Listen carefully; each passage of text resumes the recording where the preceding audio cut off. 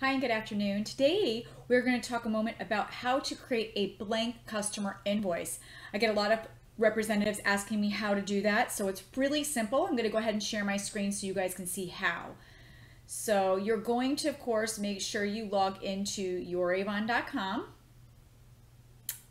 Pull up on my screen here. And once you're in youravon.com, make sure that you are going to invoice customer. It's really simple.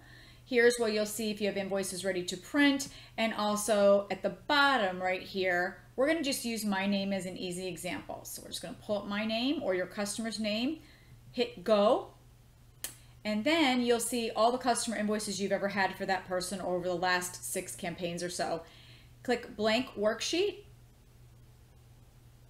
And it's as simple as that. Anything that they've had before, maybe that was on back order, will show below. As you see, I've got some socks here that I never updated on my own, but I'm going to go ahead and delete those because I don't need them now.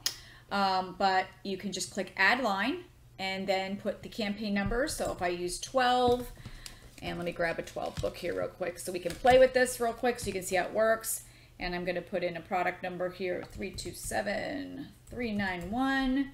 Tells me what it is. Going to put in the price. I'm going to put in the full price, which is $28 normally, and the sale price is $19.99. And then I'm going to go to the bottom and hit update.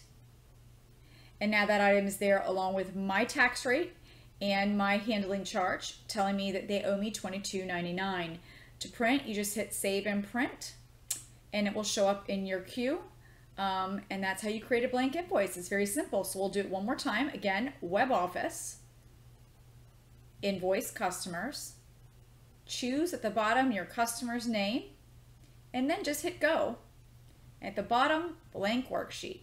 And you could add as many items as you have in stock in your own home office. If you've kept things or you sold something, you know, somebody's calling you and you have bug guard and you want to sell it, just click add lines, add the items, and it's simple as that. That's how you create a blank invoice. That is all for today. Have a great day, and we'll see you soon. Bye, everybody.